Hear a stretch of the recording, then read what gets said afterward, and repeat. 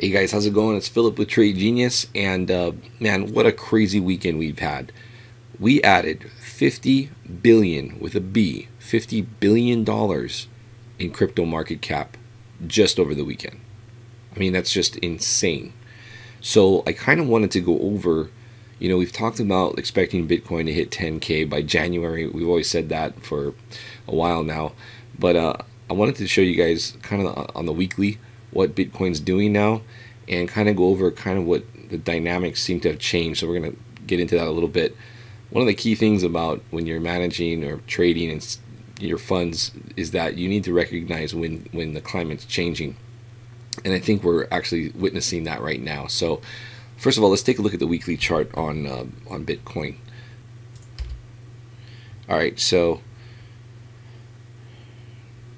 real briefly, one thing I want you guys to notice, this is a 20-minute chart, and every single time, and this is something that's kind of changed since our dip down to 5,500, a little over a week ago, not even 2 weeks ago.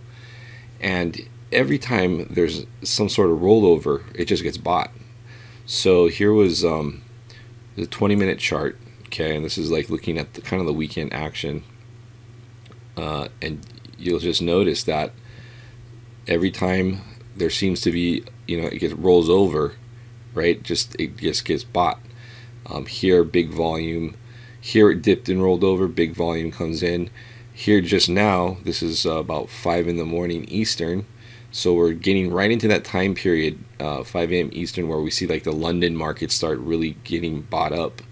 And again, rolls over and big one. So we're in this like major dip buying mode now. This was the old price channel. If we look at on a 60-minute chart, again, you can see where after we came up from that 5,500 area, every time market looked like it wanted to roll over, buyers stepped in here, here, here, and then all of a sudden it just, after this consolidation period, it just went ballistic. So now if you look at a weekly chart, so this was that price channel we were in for a while, right? Held pretty nicely. These are volumes of major lows. So, as you can see, that's been going up. This low and this low had very similar volumes. But you can see now the velocity of price has just changed fundamentally. I mean, now we're, this was holding price trajectory pretty well, this price channel, and now we're just blowing out of that. So this whole trajectory is like no good anymore. So I think what we have to do now is kind of think about what's changed dynamically. And for one thing, institutional money hasn't really had the adequate tools to get into the crypto space. However, that's kind of changed since the beginning of the month, where Ledger X, they've got a futures and swap facility, so that's going to facilitate institutional funds. And then we also have the CME and CBOE futures, which we've covered in other videos. So those are going to facilitate, the futures aren't going to directly interact with the actual Bitcoin, but they're going to use that to hedge. And plus that's going to get Bitcoin, as far as charting goes, into in front of a lot more people in various charting packages.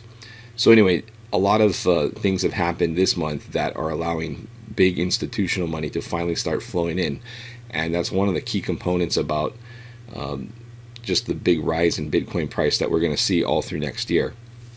So traditionally, when we're up like this, there's metrics we look at, and this is way above what we would consider overbought. So if we hit 10K, which I believe we will, maybe by the time you guys see this video, we are already at 10K. But if we do hit that, that's a pretty big psychological level. I would not be surprised if we saw some sort of pullback, but I don't think we would see more than a 20% pullback, if that. Right now, as you guys have seen and I've shown you, the dip buying is hard and heavy. So it could be funds trying to get positioned into Bitcoin, and so that when they're looking at the performance year over year, it looks really good. Because I absolutely think we're just getting into the tip of the iceberg with institutional money flows into crypto space, and primarily into Bitcoin.